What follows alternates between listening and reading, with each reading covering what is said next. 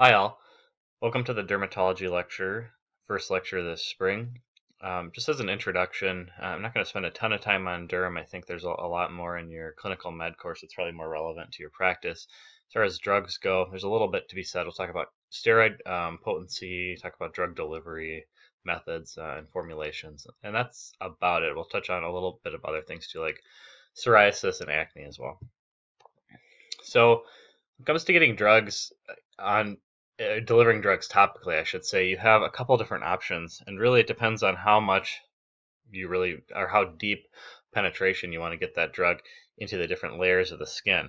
The idea is with a topical drug that you really don't get a lot of systemic absorption in most cases. Now, some cases you actually want to use a topical drug to get into systemic circulation. For example, like if you apply a patch, or there are some creams and gels that are designed to work that way where they absorb into the bloodstream over time. However, for the most part, what we're going to be talking about today are medications that don't work that way, that we want to stay pretty much within the epidermis and dermis layer.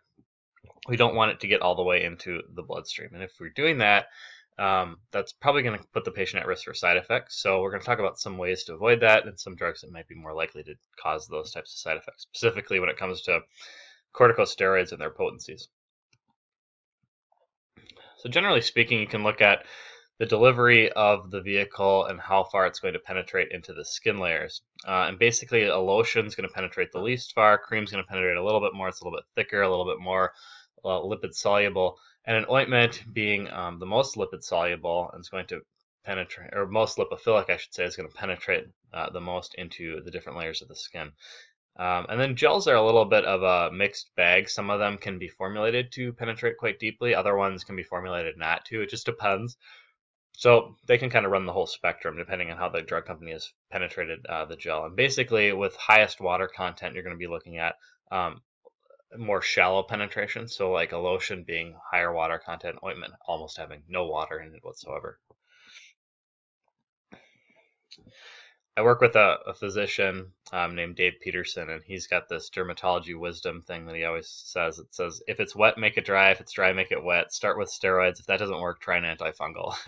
And I like this quote because I think it's a good way to remember pretty much the basics of like a topical dermatitis of sorts. If you see somebody with something that you can't recognize. And for most of us, especially me, I shouldn't really include me in this at all since I don't really know much about identifying dermatologic issues at all, other than the weird things my son gets that I have to Google and try and figure out what it is. What I would say is that you have, depending on what you've studied, you might have a limited scope of what something is, and sometimes it can be very difficult to differentiate, at least from my discussions with providers, it can be very difficult in like a primary care type setting, like a clinic, urgent care, etc., that you're going to have not necessarily the most time or per se the resources or the experience really to identify something very specifically. So you might have to kind of wing it in some cases and try a strategy like this. So, and not to say this is an absolute way to approach medicine at all. It's just kind of a funny way to look at dermatology, I think. All right, so let's start with corticosteroids because these really apply to a ton of different conditions and are going to be probably the most common things that are prescription-based topical products. So what they do is, we already talked about corticosteroids last fall, but just a little reminder, they are anti-inflammatory in nature. They also have, when applied to the skin, they have this anti-miotic activity, which works great for scaling dermatoses. So things that like build up plaques, like for example, psoriasis plaques, you can use steroids for. Otherwise, just really like kind of unusual dermatitises that might have sort of a sloughing of the skin, it might help to thin that out a little bit. However, if you use it over time, you can actually thin out the rest of the skin too, just like corticosteroids. When taken orally over time cause that as well. The topical ones definitely can cause that effect locally. They also have some vasoconstrictive properties, so they can decrease the inflammation to a specific area, and therefore they can decrease some of the effects that are caused by that inflammation, like pruritus, and some of the burning and pain sensation associated with that. There are a lot of different products. I'm going to kind of guide you through these in a minute here. And within the products, you might have different strengths, different salt formulations, and different vehicles. So you might have ointments versus creams versus a gel preparation. There's a lot of indications, again, so you can use these drugs anywhere from mild itching, like over-the-counter hydrocortisone cream that you can buy just for like a mosquito bite, or severe psoriasis. We can use some much more high potency ones for a more severe medical condition. And I just put this last bullet point here as a guide about absorption. You have high absorption areas, so think about skin thickness, basically, is all we're talking about here. So areas where mostly that have pretty thin skin is going to be facial skin and skin around the genitals. And that's going to have really high absorption. So keep that in mind when you're prescribing something. If you're going to put it on somebody's face, you want to make sure that you aren't giving something that's going to be really, really potent, like for a steroid, because the more potent the steroid, the thinner the skin, the higher likelihood that that drug's actually going to penetrate into the deep areas that have blood vessels, and that can lead to systemic exposure, which can lead to unintended systemic side effects of steroids. One of the nice things about using steroids topically is that you generally avoid any type of systemic side effects. We talked about steroids having kind of a whole slew of nasty side effects, especially when taken chronically. So if you think about somebody with psoriasis that's maybe applying a steroid every day, it really does make the potency of the steroid, the vehicle, the delivery really important, because you don't necessarily want to have that person overusing or applying that in an area that is that's really thin skin. Now, for the most part, people don't have psoriasis on their face or genitals that I know of, but it's still, the principle still applies. You can have different areas with different thickening of skin. So, like for example, the palms of the hand and soles of the feet are going to have much thicker skin on them. So it's going to be very difficult to get anything to absorb through that layer. You can treat those areas topically with really high potency steroids with probably minimal risk. If you do want a bit of a deeper penetration, like in those areas of thick skin, soaking in warm water can work to allow those vehicles to get deeper into the skin as well. Just to review our corticosteroid mechanism a little bit, remember that our cells are designed to work with corticosteroids, and they create this anti-inflammatory, anti-immune response. And you have corticosteroids that move through the cell membrane. They're lipophilic. They can move through very easily, and they interact with the receptor complex, which causes a downstream effect, which eventually decreases the ability of T cells to activate, causing cytokine production and stuff like that. So there's a number of ways that they can work. This is just one of them, but it does decrease the inflammation in this process. All right, so this chart, I want you to memorize every single thing on here, and that's a joke, so hopefully you can get a good laugh when you're watching this. But the point with this is, and I'm going to point out a couple things that I do want you to know. So let's talk about the range here. So this is a general classes of corticosteroids, topical, and how they apply as potency. So we talked about potency a little bit when it came to systemic use, so like drugs like prednisone and dexamethasone. It's a lot simpler because there aren't as many agents. When it comes to topical use, there's tons.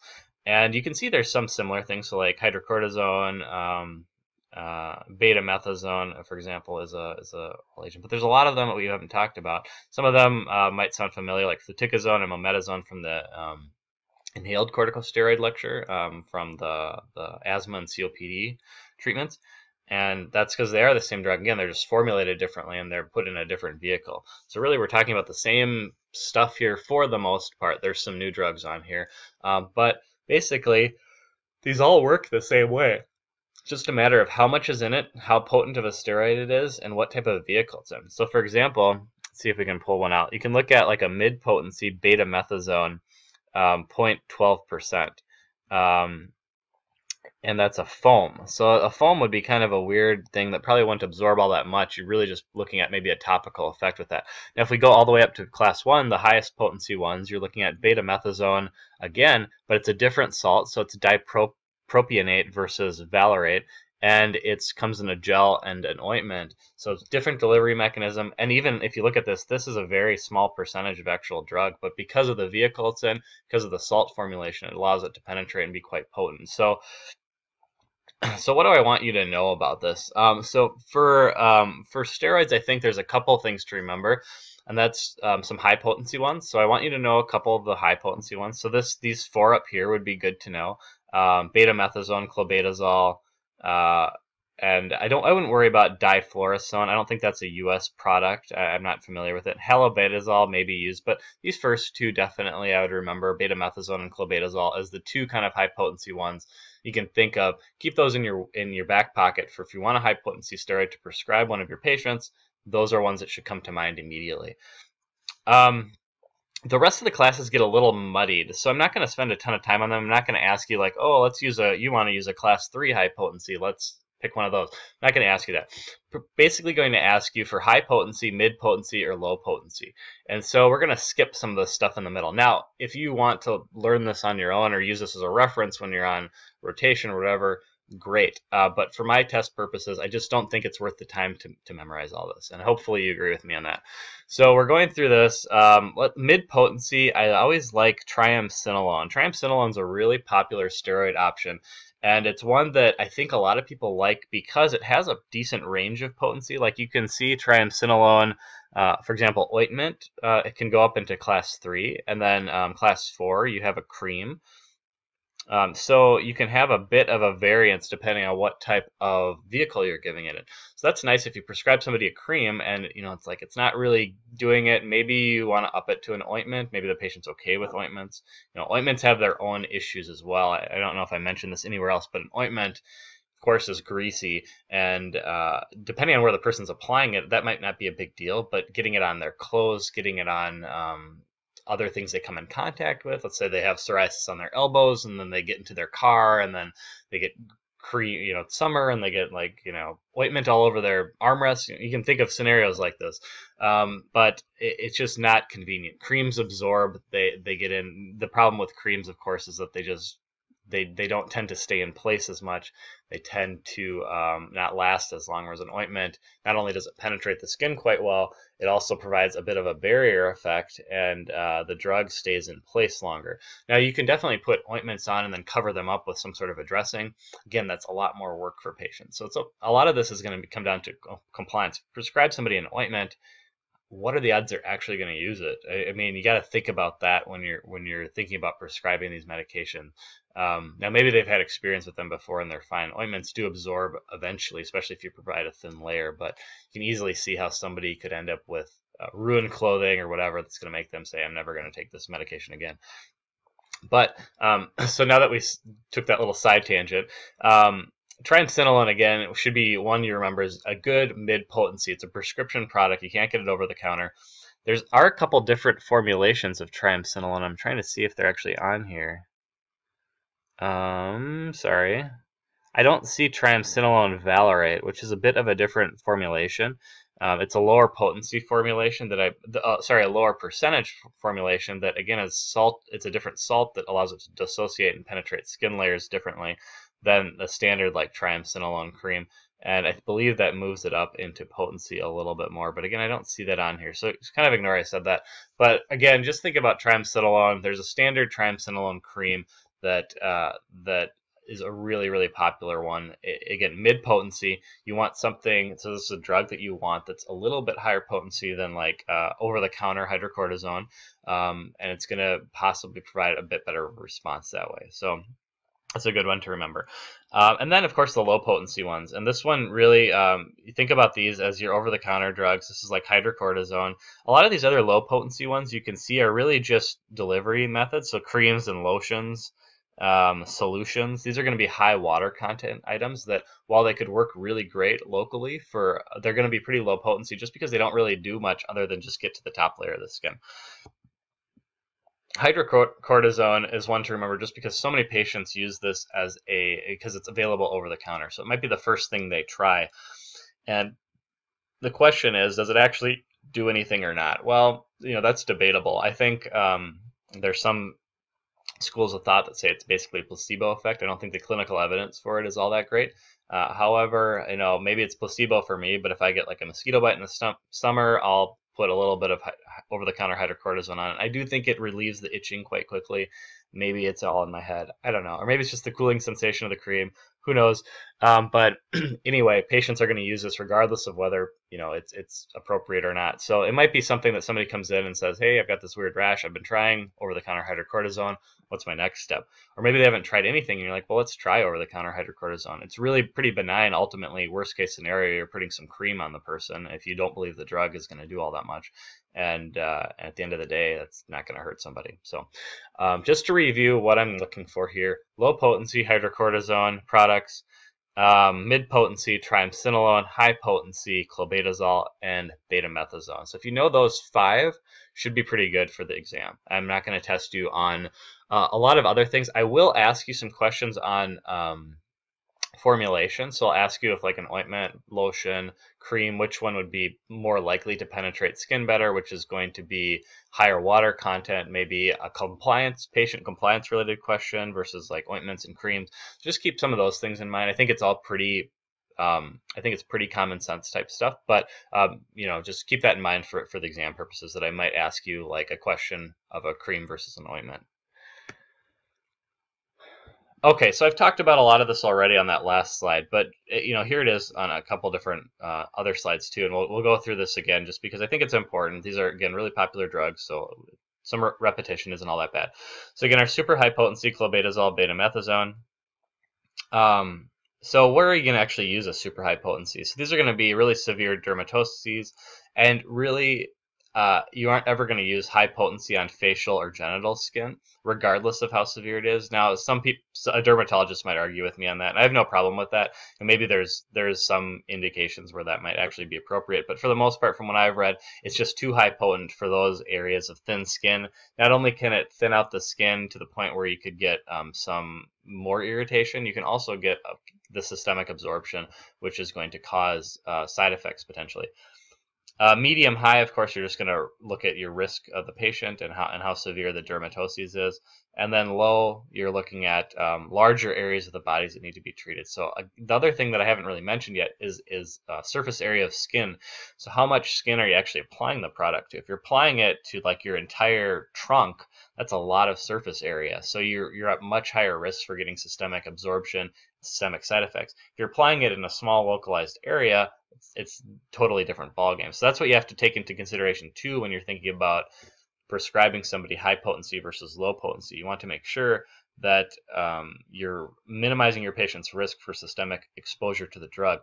And in that case, if you're looking at really large areas, you might want to decrease your potency somewhat, or try a less high penetrating formulation. Like, generally speaking, if you have a really high area, like an entire trunk rash or something that you're applying steroids to, probably aren't going to have somebody covering their whole body in ointment. You're probably going to use a cream or a lotion that's a little bit easier to spread, absorbs a lot better. So there's, again, some common sense here, but at the same time, just something to remember is surface area does play into effect when it comes to watching out for those systemic side effects for our patients. Very low potency, genitals, eyelids, facial skin. You're going to look at starting low. You can go up a little bit if you need to, but for the most part, you're going to keep that potency quite low with those skin areas. And then you can, again, consider going up to medium potency. And yeah, again, some dermatologists might say, well, you can go high potency in certain situations. And I'm not saying you can't.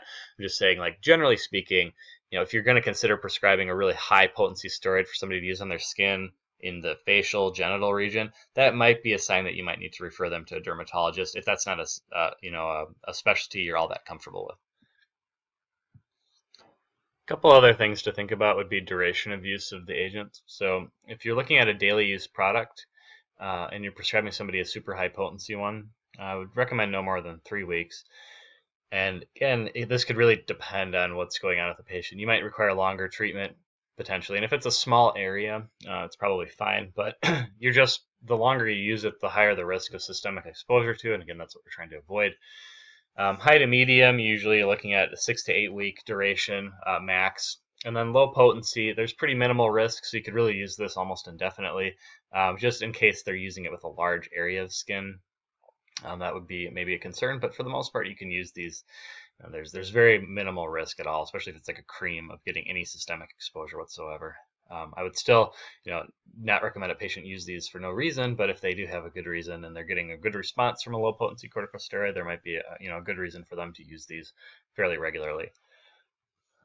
Intermittent therapy is another thing that can be done. So, like, you could try a corticosteroid holiday of sorts. Try giving a high potency one for a couple of weeks, and then go to something a little bit.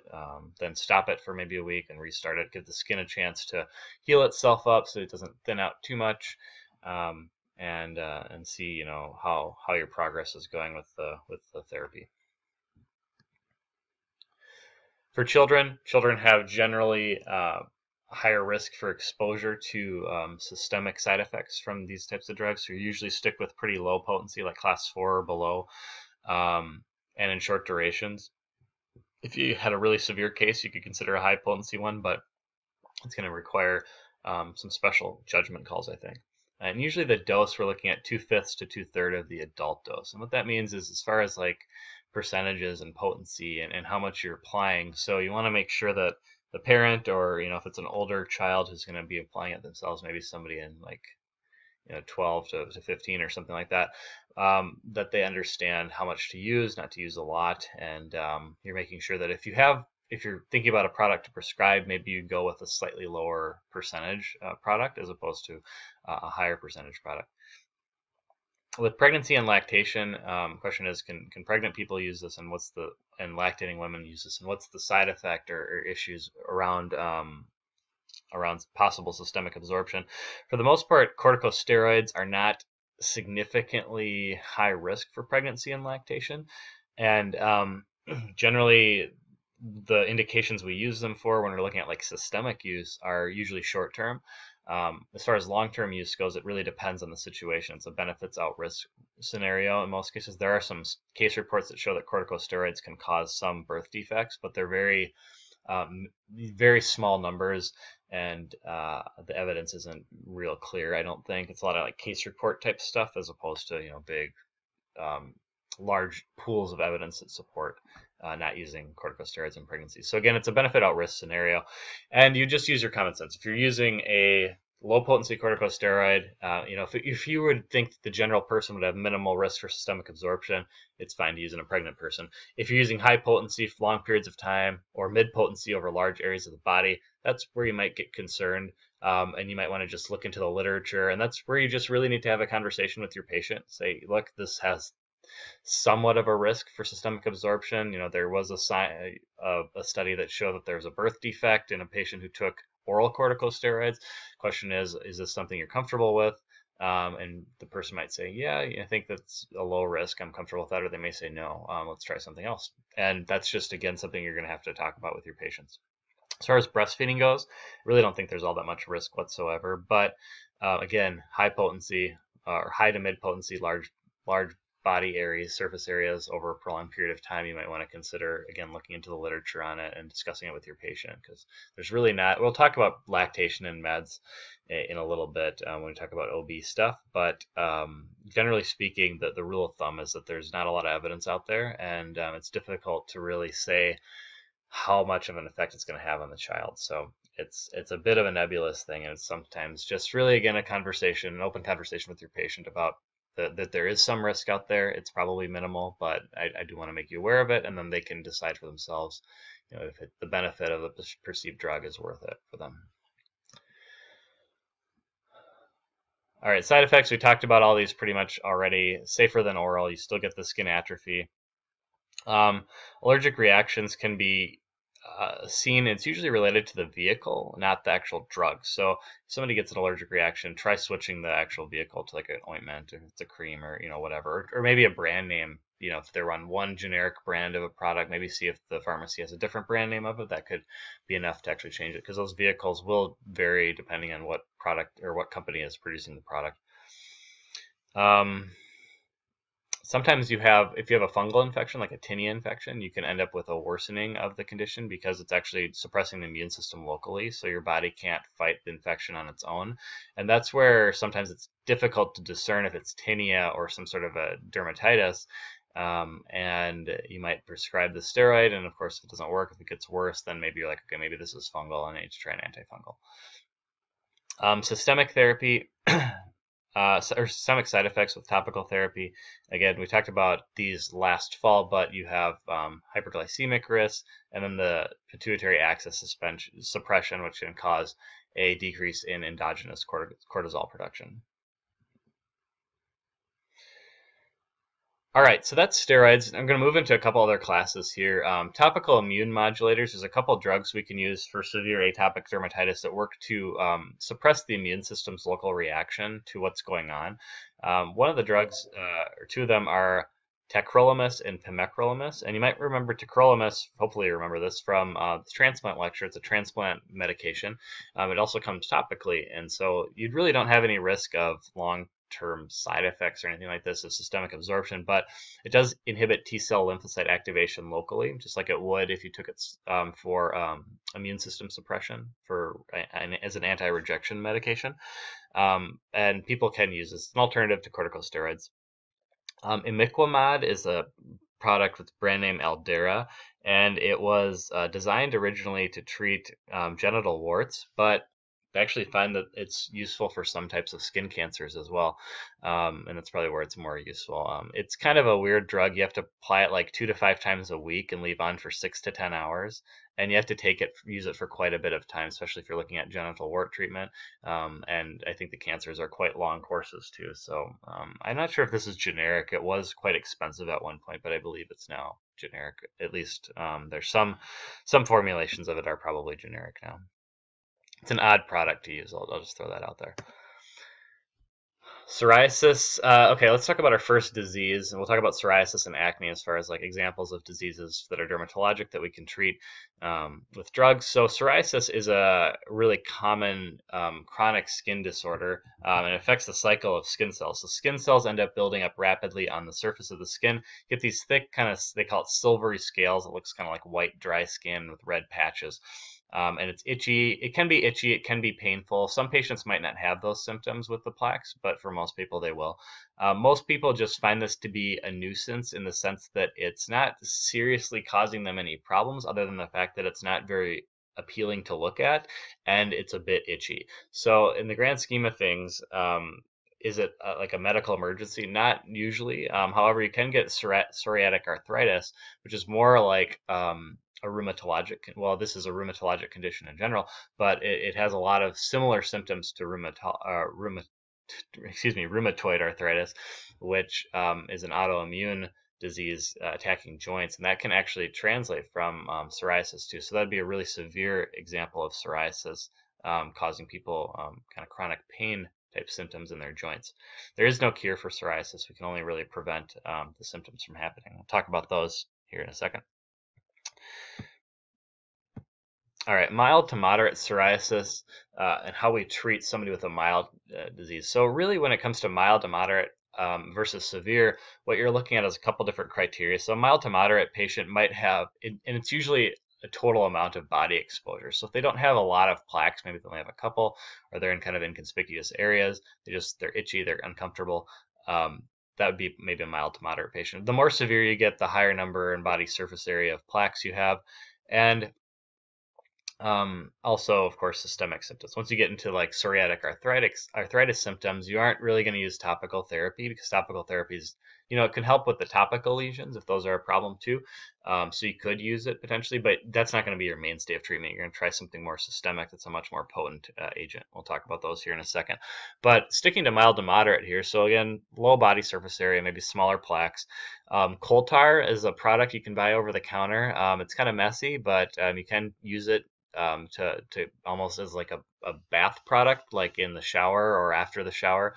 It's not something that works all that well for most people because it's really messy, but it can actually slow rapid growth and restore skin appearance. So this might be somebody who, if a patient who's interested, maybe a quote unquote more natural alternative, this could be an option for them. It actually does have some decent evidence behind it too. It's not, I would say, a slam dunk, but it's not a bad option either for somebody who wants to try it.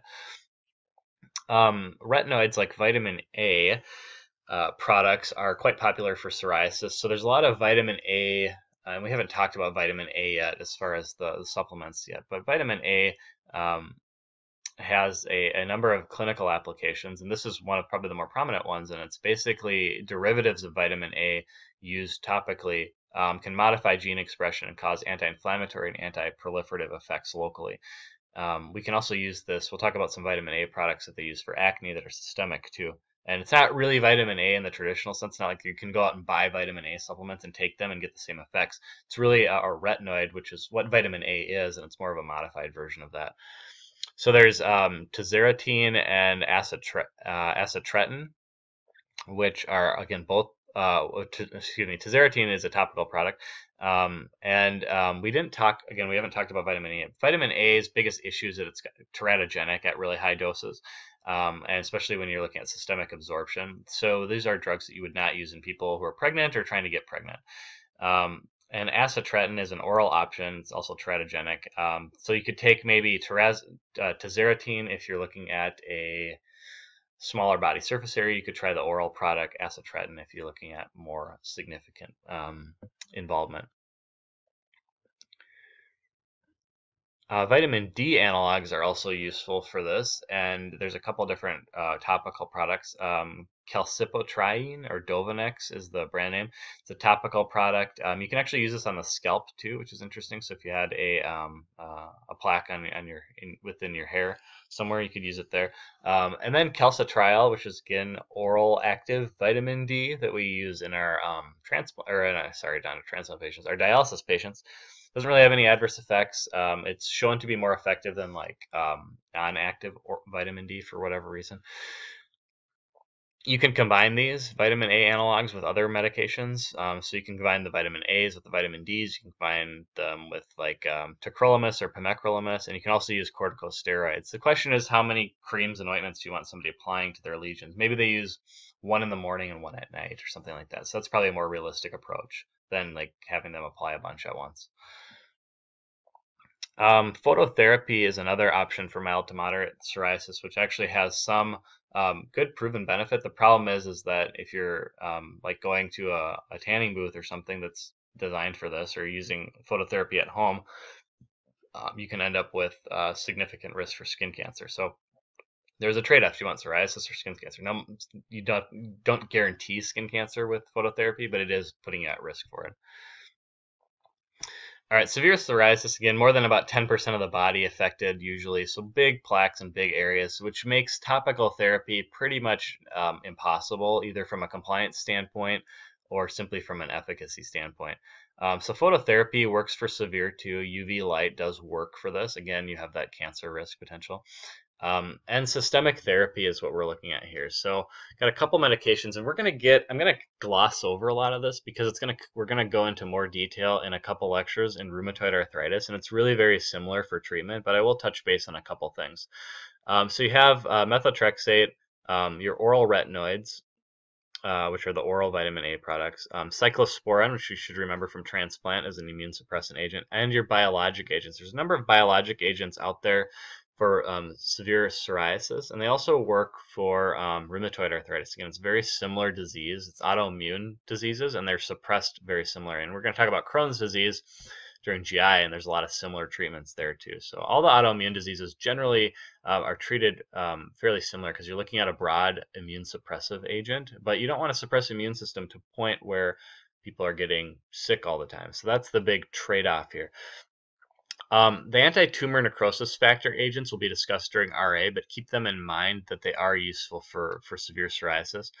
They are super expensive, so these are biologic agents like Humira and Enbrel are the two brand names. You probably heard of them. Maybe they're always in like the top 10 sales yearly for drugs. They're very popular, and as far as getting them paid for, insurance does cover them depending, like if you can prove that you have psoriatic arthritis, they're probably going to pay for a biologic. And if you can prove that if your doctor can sign something or talk to the insurance company and say, yeah, they've got 30% of their body covered with psoriatic plaques, say, okay, well, we'll pay for that in that points, but we aren't going to pay for 10%. That's too little. They can use topical for that or use something else. The other oral therapies like methotrexate, just kind of a general immune suppressive agent. We're really, again, looking at suppressing the immune system to do this. So much different tactic than the topical things we've just been talking about. There are a couple specific psoriatic arthritis agents out there. Ustekinumab or Stelara and secukinumab or Cosentyx are two newer agents. They have specific IL interleukin suppression activity, and they're used for some other things, but they do have some benefit in studies in psoriatic arthritis. There's a new drug called apremilast, which is Otezla as the brand name, and it's a PO medication, which inhibits a specific phosphodiesterase enzyme. And basically, that phosphodiesterase is thought to promote the production of inflammatory mediators. So it's a kind of novel mechanism that hasn't really been explored all that much, but it has been shown to be useful for psoriatic arthritis. Any systemic therapy can be combined with a topical therapy too. So if you're starting somebody who has a lot of plaque psoriasis on a systemic therapy, it's going to take a while for it to work. So giving them something topically to suppress those lesions potentially, and to help maybe even relieve some of the itching and irritation associated with them, can be very useful in the short term while you're waiting for those drugs to really take effect. But overall, these medications are really highly effective for psoriasis. So they do work quite well, especially like the anti-tumor necrosis factor agents. And again, um, we'll talk about those more during rheumatoid arthritis. So if you want to come back after we talk about RA and kind of match them up and be like, okay, we just talked about TNF agents. Let's go back to this lecture, see where they plug in. I would recommend doing that just to give you a more broad approach. If you just remember that the biologic agents are the ones that are kind of the end game as far as what we use for more severe cases, you'll be probably just fine for my exam. But we'll talk about what those specifically are during RA. Figured it wasn't worth double covering them per se, and they're so important when it comes to the treatment of RA that's really where they fall into. Psoriatic arthritis is a bit more of a rare condition, I think, as opposed to RA. So let's sum up the treatment for psoriasis. So topical corticosteroids, hydrating emollients can work well for mild to moderate, and then you have a whole slew of other things that we can talk about too. So topical retinoids, vitamin D analogs, coal tar, the tacrolimus, pimecrolimus medications. These all can be used, and it allows people a number of different options. If somebody doesn't respond well to one, they have another one. They have several others they can switch to. So plenty of topical choices to cycle through to see what's going to work best for your patients. I put phototherapy kind of in the middle here. It's something you could recommend for patients if you felt comfortable with it. Again, there is that skin cancer risk there. So the question is that something somebody's comfortable with, somebody wants to try? Maybe they just really are adamant they want to go outside in the summer a lot and try and get the sun exposed to it to decrease the psoriasis. And if that's something that they really want to try, I think that, again, there's evidence to support that phototherapy works. There's just that cancer risk. So I'm not sure how comfortable I'd be as a provider recommending somebody do that, but it is something somebody could potentially try on their own. So phototherapy, and there are phototherapy specific things that can, I think, are designed for psoriasis, and I don't know for sure, but that minimize the certain wavelength exposure that can cause the skin cancer. But again, a lot of people aren't going to go that route. They're probably going to go to a tanning booth, or B, they're going to go outside in the summer and tan outside. So it's a question of how effective is the actual therapy going to be in the way that somebody in the real world is going to use it. So phototherapy, if somebody tries it, doesn't work, or if they have a really high percentage of skin involved, or they're looking at, or you're looking at an absolute contraindication. So maybe they have a family history of skin cancer, and they're like, no, I'm absolutely not going to do phototherapy, or they have arthritic symptoms associated with their psoriasis. You're definitely going to want to move to this final category, which are the systemic retinoids like acitretin, methotrexate, which we talked about during chemotherapy. We're going to talk about it again during RA, so we'll go through it in more detail then. Cyclosporin, again, if you want to review what cyclosporin is, I'd check the transplant notes just to refresh your memory. It's just a broad immune suppressant agent. And then the biologics, the tumor necrosis factor agents. So again, we'll come back to those during RA. All right, so our second disease state, we'll talk about acne. Acne has a number of different approaches to the treatment, and really there's a number of different agents you can use that are going to target a variety of symptoms, and it can really just depend on how severe the acne is and how aggressive we're going to treat it. So there's a number of topical acne treatments on the market. Salicylic acid, benzoyl peroxide are both over the counter, and they come in a lot of different strengths and a lot of different products. So you can find these really in a number of different things that are branded as like acne treating creams or whatever. Benzoyl peroxide for a while was prescription only, but it relatively recently, became over the counter in a number of different strengths. And then you have retinoids, just like we can use for psoriasis. It's a very similar process, or similar products for acne. They do cause local irritation, so they tend to dry people's skin out quite a bit. They're fairly effective, but especially if somebody's out in the sun a lot, they can end up, because of that dry skin, they can end up at higher risk for sunburns. They can end up just with generally kind of dry, sloughing skin, because these medications more or less are causing the skin, the ability of the skin cells to differentiate and produce and proliferate is suppressed and altered. That can end up causing some strain and some irritation on the local skin, especially on the face where the skin tends to be thin and a little bit more sensitive. Number of products here. The Retin A products are probably the most popular ones. There's a lot of generic versions of these too. Retin A is tretinoin, and there's Retin A micro gel, there's Retin creams, there's a number of different products. So again, if somebody has like a gel that they're using, the gels tend to, I think, be more potent as far as being more effective, but they also tend to dry people's skin out more. You also have products like Differin, which is adolapine, which is really just a similar product. These all fall in the same categories. And you have tazarotene. I can never say that drug name.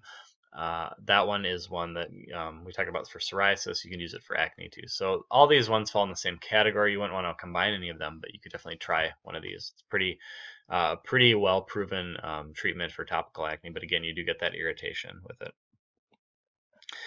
Oral acne therapy. So this is one most people have probably heard of, maybe, as Accutane or isotretinoin. This is indicated only for severe cystic acne. It's thought to work by inhibiting sebaceous gland size and function. People will take this usually for 4 to 5 months, and after that, if they fail, they could start a second treatment course after a 2-month off interval. This drug has all sorts of issues with it. The two biggest ones are going to be psychiatric side effects, which are going to be aggression and depression, are actually pretty commonly reported with Accutane, and birth defects. So if you take Accutane, you have to be part of this iPledge program, and you have to show that you're on forms of contraception. So if you're a female, you have to be on birth control. And you have to be able to prove that you haven't. I believe you have to take pregnancy tests at certain intervals while you're on the drug. This is a known teratogen. It's a Category X medication, so it's not like we're just doing this out of precaution. This is well known to be highly teratogenic. And so to prevent birth defects in our general population, we have these systems in place that are risk management strategies, and this is one of them called iPledge. Pharmacies that dispense tretinoin have to be a part of this too, and have to make sure a person is enrolled with this before they can prescribe it. So it's on the patient, it's on the prescriber, it's on the pharmacy as well. So there's 3 different areas where you have to have a lot of paperwork and tests and stuff like that done to be on Accutane. For male patients, it's a bit easier for obvious reasons. Antibiotics can be used systemically too. This is something that always makes me cringe a little bit, because I hate I just think that it scares me, because I think the odds of breeding resistance and yeah, it's a little scary. But anyway, it is indicated, it is useful, and a lot of patients take these, and there is quite a bit of efficacy around it. So antibiotics generally should be targeting a specific bacteria called Propionibacterium acnes, which is a specific type of bacteria associated with acne lesions. Tetracyclines, erythromycin, sulfa drugs like Bactrim, clindamycin, and azithromycin all have activity against these. So these are usually the ones you're going to see. Probably the most common ones people are prescribed are doxycycline, maybe Bactrim, sometimes clindamycin too. Topically, usually looking at clindamycin products. So I would highly recommend never using clindamycin as a systemic one, because it tends to give people pretty bad diarrhea. But topically, it's a pretty decent option. Okay, so let's talk about treatment of acne and how we're going to really approach somebody with acne. So usually you're looking at first-line therapies for mild treatment. Going to be like a topical retinoid, or maybe a topical antimicrobial. So, or in combination would work well too, especially if you're getting more towards a moderate case. So maybe they're using their retinoid in the morning and their topical clindamycin at night, something like that. Once you get up to more of a moderate therapy, you're looking at some of the more oral therapies, like they add oral antibiotics into the mix, combining them with topical retinoids. BPO is benzoyl peroxide, and I think I have the key on what some of this stuff means on the next slide in case you're curious. You can see here they're also throwing in alternatives like you can use salicylic acid, uh, and then they're recommending combinations down here with basically combining different topicals. One of the big things that they're adding to this is the oral antibiotic. And personally, while it works, I would be a little bit hesitant to prescribe this or use this for people I know. But just because I'm a bit on the antimicrobial stewardship bus, that I think that our society is in a bit of trouble when it comes to antibiotic resistance. And so for things that are more cosmetic in nature, I have a tough time justifying it. I would try pretty much everything else personally before I'd use an oral antibiotic. However, if you look at treatment recommendations, oral antibiotics do kind of fall square in the middle of moderate. And I'm sure you guys probably know or maybe have personally taken them. And it's not like it's a terrible thing to do. It's just for me personally, I find it to be a little bit troubling. And I'd rather reserve our antibiotics for actual more severe infectious diseases so we don't generate resistance in the community. As far as nodular and severe, what you're looking at is moving up to multiple combination therapies or going to an oral isotretinoin. So you can see, like, first of all, here you have oral antibiotic plus topical retinoid and benzoyl peroxide versus oral isotretinoin versus kind of those three. So you could maybe add this in even for a more moderate case. In severe cases, you're looking at pretty much going to that, or they're recommending going to high dose oral antibiotic, which how well is somebody really going to tolerate that for long term? Hormonal therapy is even offered. So this would be more prescribed for, of course, female patients. Oral contraceptives, we're going to talk about these specifically, but there are some that have that can help with acne symptoms that have specifically formulated hormones that don't cause acne and actually can prevent it. So there is that option for female patients as well. Maintenance therapy, generally once you get it under control, so if you do a short course of an oral isotretinoin like Accutane, then you can give like a topical retinoid plus a benzoyl peroxide treatment maybe as sort of a maintenance therapy. So you're preventing things from recurring as bad as they once were, because somebody can't be on Accutane for life. And hopefully once they get into more of an adult years, it's going to grow out of it a bit, but over time they might need something to suppress that in the meantime, because again, 4 to 5 months of treatment, and then you're looking at being off of it for a few months. Again, here's just some stuff about the acronyms and whatever in case you want to look at it. Again, I talked about this already, but P. acnes is growing more and more resistance to our standard therapy. So doxycycline is used a lot, and we're getting more resistance to it. Basically, standard tetracycline used to be one of the drugs of choice orally for antibiotics for acne, and now we've pretty much run into resistance with that. And it's also, you have to take it a lot. Frequently it's like a TID to QID dosing. So people are using doxycycline now. Doxycycline is a pretty broad spectrum antibiotic. So what I'd recommend for people who are considering oral antibiotic therapy, first of all, the widespread use and rotating of antibiotics are pretty much the biggest sources of the problem here. And what we want to do is avoid those two things. So widespread use, meaning don't prescribe these to patients who don't need them, which is common sense, but let's just say it again. Don't prescribe these to patients that don't need them. This should not be your gut instinct is, oh, let's give them an oral antibiotic. You should pretty much try everything else before you do that, in my opinion. Again, I'm giving you a little bit of a soapbox here, but that's just what I think. So increased resistance is going to not only cause problems in our community in general for our society, but you're lowering your treatment efficacy if you're breeding resistance. We don't really know what the clinical impact is. So a lot of this is theoretical, and we don't really know if you take doxycycline for acne as a teenager, does that put you at higher risk for resistant infections? No one's really done a study on that. Theoretically, yes, it does, but again, no one really knows that. So what is the right way to do? So limit your duration of oral antibiotics to less than 18 weeks. Don't do any, don't go any longer than that. allow 6 to 8 weeks at least of therapy before you switch antibiotics. So one of the big problems is people will try doxycycline for a week, it doesn't work, then they try something else. You have to give these medications time. You have to give the skin time to heal. So you might kill all the bacteria, but the lesions are still there. It's going to take a while for the skin to be able to regenerate itself and work alongside of whatever therapy you're offering. You can of course combine. Benzoyl peroxide is a good combination. It does have some antimicrobial activity as well. So that can help with some synergy approach to killing the bacteria. Might limit your ability to breed resistance if you're using BPO at the same time as an oral antibiotic. And plus topical retinoids do a similar thing. So you definitely want to include some topical therapy if you're giving oral antibiotics, just because, again, you get synergy and you improve efficacy rates. And watch that duration. Don't cycle antibiotics frequently. Give the antibiotics some time to work. Okay, so stepping away from acne here and talking about a couple other random topics to finish up the lecture. Antifungals. Mostly these are over-the-counter products. We have things like ketoconazole, which is Nizoral, terbinafine, which is Lamisil, clotrimazole, which is Lotrimin. There's nystatin, which is a prescription-only product. Basically, these are all useful for tinea infections, and the first three are over-the-counter products, and you probably recognize the brand names. There's another one, too, that's a different branded Lotrimin, I think, that's kind of like terbinafine, but it's a newer product. I can't remember what it's called, but it's basically the same thing. They're all topical antifungals.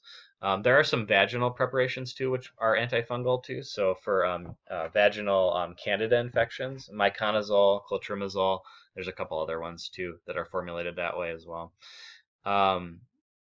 Antibiotics, we talked a little bit about topical antibiotics during that lecture, so I'm not going to revisit that. Antivirals, mentioned this again briefly. Acyclovir is available as an ointment or a cream as Zovirax for topical herpes type lesions. There's another product called silver sulfadiazine, or Silvadine is the brand name, or SSD. If you work in an area, like if you go to work at Hennepin County where they have a burn unit and you happen to work in that area, you're going to be pretty familiar with this product. It's really not used outside of really severe burn victims. And what it does is it's a really broad spectrum antibacterial and antifungal. Silver as a metal is antibacterial and antimicrobial. And it actually has effects against things even including Pseudomonas. So you get a pretty decent broad spectrum coverage with this. It also provides a barrier while that skin is healing. So they use this quite a bit in patients who have Stevens-Johnson syndrome or have undergone burns from a fire or something. Destructive agents, mentioned salicylic acid briefly for acne. In low percentages it's used, so usually what you see in over-the-counter products is like 2%. You can get some things up to like 6% through a prescription. You can also use salicylic acid in really high concentrations for common skin warts. So if you see like Dr. Scholl's products or whatever, is marketed for plantar's warts, or sometimes they come in just little vials and they're just kind of like a little paste, or it almost looks like a little thing of nail polish that you're putting on. It's really high percentage of salicylic acid, and it is a keratolytic agent, and it will destroy skin cells. So it works for warts. Just be careful where else you're applying it. It is over the counter for a lot of people, so people are going to be medicating themselves, which may be a little bit dangerous. So they could end up with irritation depending on if they get exposed to it in more areas than just on the wart. So there's a lot of specific instructions for these medications, but just FYI. Urea is something that comes in a number of topical creams and lotions.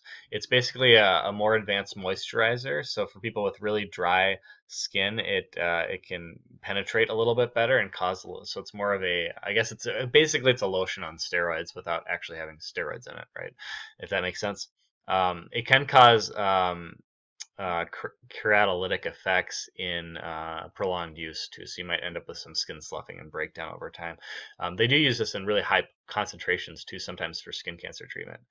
Fluorouracil is an antimetabolite that's injected into different rapidly proliferating, or applied topically, to rapidly proliferating cells. So for skin cancer, this is some type of option we see patients using sometimes. Okay, antipruritic agents. anti-itch agents. So topical Benadryl, diphenhydramine is in local antihistamine effects. Hydrocortisone, low-potency corticosteroid. Preparation H, used primarily for hemorrhoids. There's a lot of different preparations of this. Most of them have phenylephrine in it, which is a vasoconstrictive agent, or witch hazel, or shark liver oil. Why exactly they formulate it that way, I don't know. It's kind of one of those old school things from the previous days of medicine that's made its way into common use. And actually, a witch hazel is a topical vasoconstrictor. The shark liver oil, I'm not so sure what exactly the point of that is. Topical anesthetics. So I'm not going to spend a ton of time on these, even though if you ever go into procedural areas or if you work in surgery, you're going to get really familiar with these. So basically, they're all pretty much the same. They have some different applications, though. So they're all going to be the things that end in cane. Lidocaine being the most popular formulation, most popular drug. So there's a ton of creams, gels with the, let's spell gel right here. There. Topical solutions, local injections are all very common. So what we see lidocaine used for is infiltration in areas and maybe nerve blocks and certain things. What they'll do is a really common application for lidocaine is just to infiltrate around a wound before you do a laceration repair if you're going to stitch up somebody. You can combine, lidocaine's often combined with epinephrine too, and epinephrine provides that local vasoconstrictive effect, so you get less bleeding, and then the lidocaine's numbing the area. What lidocaines and what these anesthetics are doing, they're blocking initiation and conduction of nerve impulses by decreasing sodium ion permeability. This basically prevents depolarization from occurring for a bit, so you get a numbing effect. Same thing when you heard of Novocaine at the dentist, right? That's the same type of thing. It's a local anesthetic agent. Benzocaine is another product that actually you can find over the counter. Products like Oragel contain benzocaine. It's used for dental pain. Now, we actually, within our Alina system, we pulled all benzocaine products. There's a really rare risk of getting methemoglobinemia, which basically is a very uncommon side effect that would cause, and by uncommon, I mean extremely rare, side effect that prevents your hemoglobin from binding oxygen like it should. And it can be fatal potentially, or it can cause lasting issues with it. So we took them off the market because basically the canes all kind of worked the same. We didn't think benzocaine really had any advantages. It came in this stuff called hurricane spray, which was kind of an aerosol can that people like to use for ENT applications because you could spray it really easily in like the back of somebody's throat or in their nasal mucosa and numb the area locally. So what we use is a lidocaine product that just comes as a little spray bottle, and it's basically the same type of a thing. There's a number of other ones. There's chloroprocaine, there's bupivacaine. We'll talk about bupivacaine and ropivacaine when we talk about epidurals during OB. But there's a number of different products here. So again, depending on what type of surgery, if you go into procedural medicine like surgery, you're going to use a lot of these products, and it just really depends on what you end up doing and what you end up using. All right, fun slide for the day. We got minoxidil, which is actually Rogaine. This is an over-the-counter product that you can apply twice daily. People should try it up to 4 months before kind of deciding whether it's going to work or not. It does stimulate hair growth. What it does, it causes vasodilation and increases blood flow and stimulation of resting hair follicles. It's not a permanent effect, so after you've applied for 4 months, if you aren't getting any use, you can stop. If you are getting effects from it, you do have to continue using it on a semi-regular basis, unfortunately. The efficacy is highly variable. It tends to work much better in men who have thinning hair versus men who have lost large portions of their hair. If you're totally bald, probably out of luck with Rogaine. If you have kind of starting to thin hair, it might be worth a shot. Depending on how much extra maintenance you want and how much you want to be applying Rogaine for the rest of your life. Interestingly enough, it is a vasodilator, so people who overdo it on Rogaine and apply a lot, maybe they think that if they use it, I'm going to use it, tons of it 4 times a day, they might end up with some systemic absorption, which can cause vasodilation and also can put people at risk for hypotension. So that's Rogaine, in case you're curious. Pain management, we'll talk a little bit about topical options during the pain lecture. There are some things that we can apply that are prescription, like lidocaine patches and some prescription NSAIDs, which we'll talk about again during pain. But what I want to talk about right now is sore muscles. So there's Bengay and Icy Hot, which are products that cause a heating and cooling sensation. So methyl salicylate and menthol are the drugs in here. Be careful in pregnancy. Salicylates are contraindicated in children in pregnancy.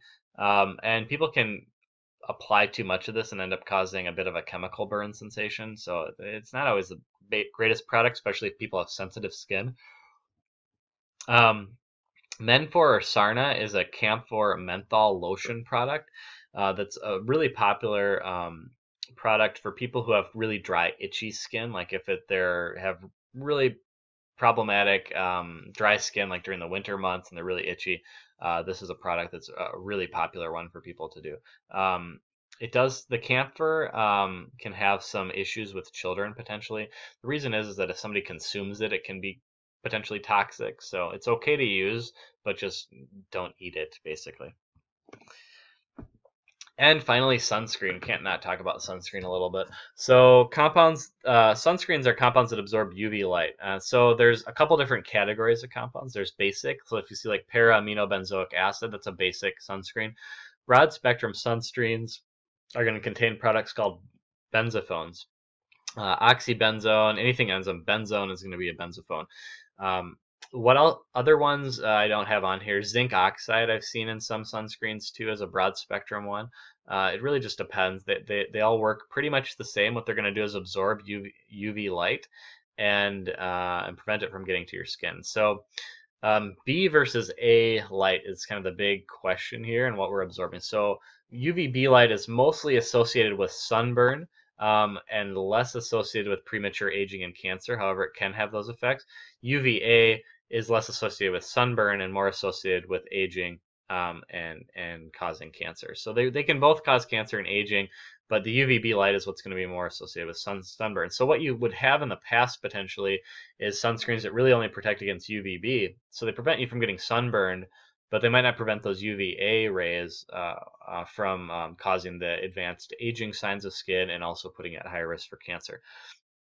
So when it comes to SPF, what does that mean when you're buying a sunscreen? Well, it's effectiveness at absorbing erythrogenic UV light. And erythrogenic meaning ability to cause sunburn, essentially.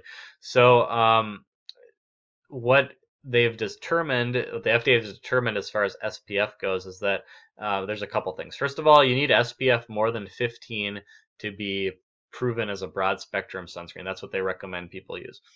Broad spectrum means also that your compounds in the sunscreen have to be able to absorb A and B. They can't just absorb one. Less than 15 SPF, you can't put any claims on your label that you prevent skin cancer or early aging. So really you can only prevent sunburn, basically is what you're saying if you're less than 15. If you're over 15, then you could put those claims on your label.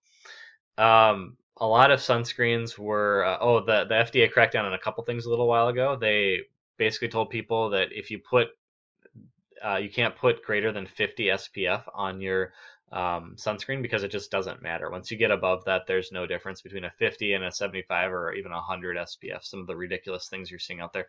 And also they cracked down on sunscreens advertising as waterproof because, I mean, really, it's common sense would tell you that sunscreens can't be waterproof, hopefully, because it's lotion. Lotion is water soluble by definition. It has water content, so it's going to wash off in the water. As soon as basically you go swimming after you've applied your sunscreen, you have to reapply it. If you don't, you're exposed to the sun without anything. The waterproof crackdown came because these companies were advertising theirs as heavily water sweat proof. All this stuff. It's just not possible to do that. So you do have to apply the sunscreen regularly if you're sweating or in the water, which is most of us when we're in a situation where we're applying sunscreen. So that's one of the things the FDA finally put a stop to.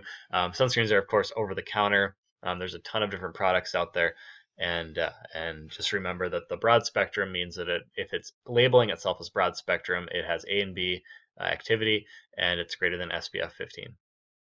All right, so that's dermatology in a nutshell from my perspective. Hopefully you learned something, and I'll be posting this and the bone mineral lecture, and then we'll meet in class on Monday to discuss pain management.